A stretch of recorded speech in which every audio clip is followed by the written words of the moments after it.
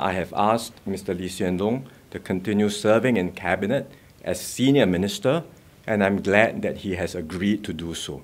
The bigger changes to the cabinet lineup will likely happen only after the next general election.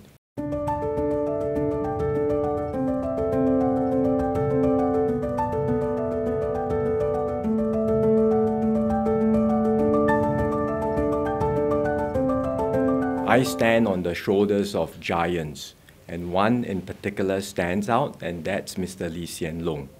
He has done so much for Singapore, especially in the last 20 years of leading our country.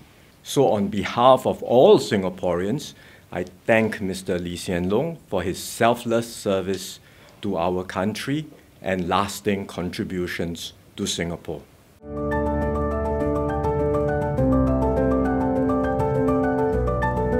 The upcoming swearing-in ceremony on 15th of May is not just for me, it's also for a new cabinet.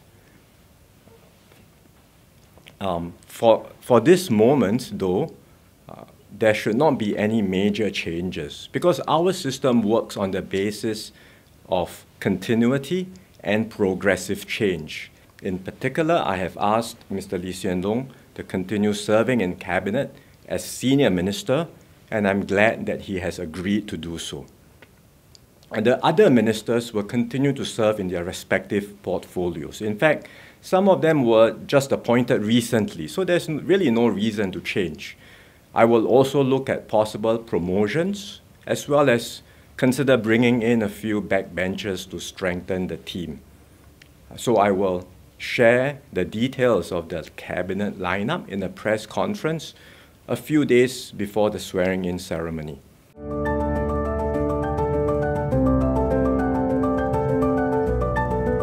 The bigger changes to the cabinet lineup will likely happen only after the next general election. In fact, I'm already in the midst of looking for new candidates, especially those with potential to hold political office.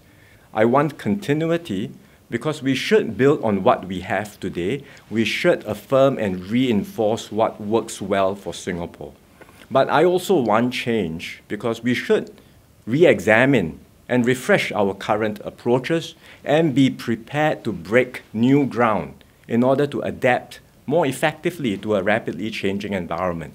So I will want, in time to come, a good balance between experienced ministers as well as new members of the team who can add fresh perspectives to our deliberations.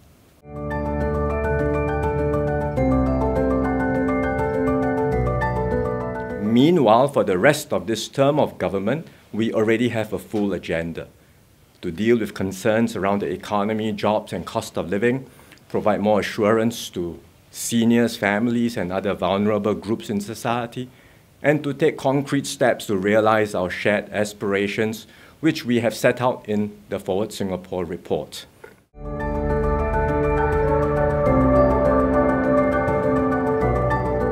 General elections are a different matter.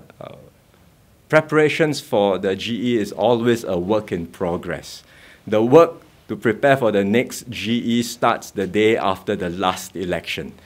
We have to consistently tend the ground, attend to the needs of residents, and strive to win over their hearts and minds. And I tell our branch chairs, our activists this all the time, we have to do this work consistently and do this work well.